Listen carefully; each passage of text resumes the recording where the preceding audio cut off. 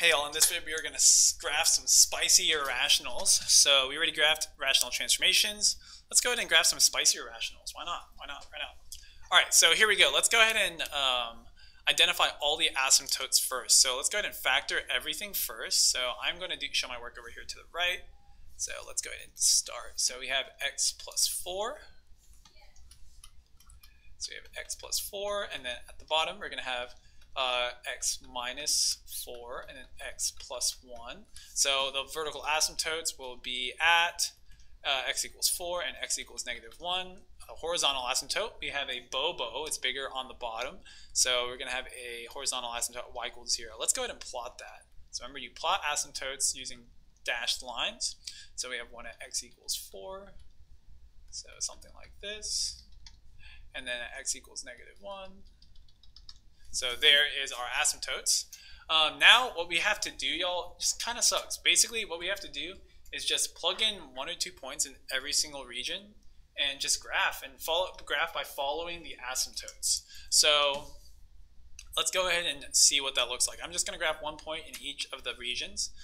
Like this will be like region 1, region 2, region 3. Split up using the vertical asymptotes. So in region 1, that would be anything less than negative 1 here. So let's plug in negative 2. So if I plug in negative 2 into our expression, we're going to have negative 2 plus 4. That's going to be 2 at the top over negative 6 times negative 1. So that's going to be 1/3, positive 1/3. So here's 1. Let's say 1/3 is like right here. And what you're going to do is you're just going to follow the asymptotes kind of like this. You know what? That would be good enough for me. And now we're going to choose a point in the middle. So let's go ahead and pick 0.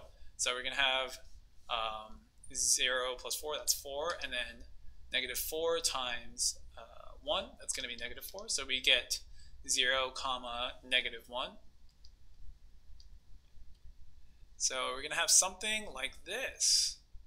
So do you see how I'm following the asymptotes, going through my point, but following the asymptotes? All right, and now for 3, let's see, we're just going to plug in anything greater than 4, so let's plug in 5. So this is going to be 9 over 5 minus 4, it's going to be 1, and then let's see, this is going to be 5 plus 1, which is 6, so this is going to be 1 and a half, so we can put a point right here. Let's go ahead and just follow the asymptotes, and we'll have something like this. So this will be perfectly acceptable for my class.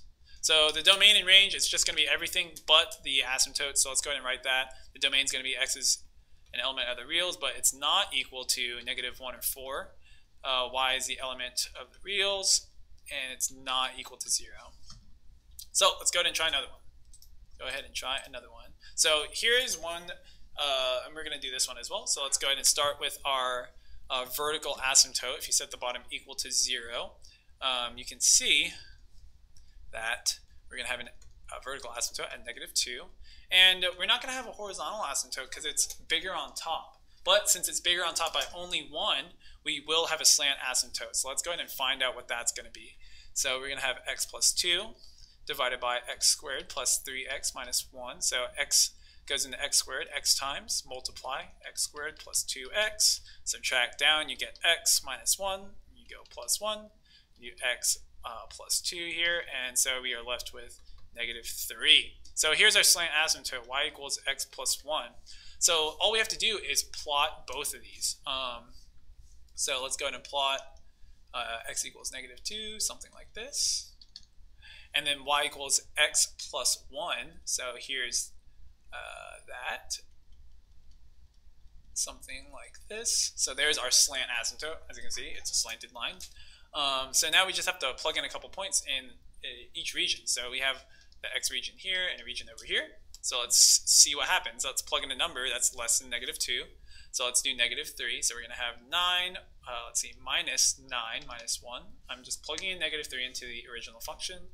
And then we're going to have negative 1 here. So this is going to cancel. We're going to end up with positive 1. So here's negative 3. And we're going to have something like this. See how I'm just following the asymptotes. So I know it's not perfect, but just really follow those asymptotes. And then over to the right, let's plug in 0. Why not? So let's see, we're going to have negative 1 over 2. So 0 is going to be at negative 1/2. So here's 1, it's negative 1/2. So we'll have something like this. Yep, and there is our graphed function. So that's going to be it for this video. Hopefully you know how to graph spicy rational functions now. And that's going to be it. I'll see you in the next video.